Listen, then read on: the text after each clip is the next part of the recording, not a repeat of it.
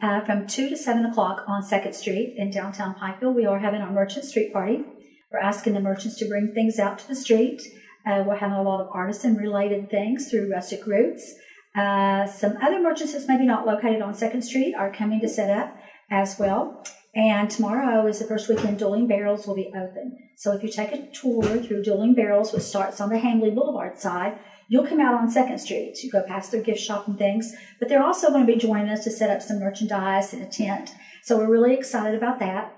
But this is our way of promoting downtown. Last Saturday of every month, we're having a street party. We have a live band set up at Bank 253. You can walk around the street, get something to eat, get something to drink. And we're having great street art. So it's just a bunch of fun to celebrate July 4th.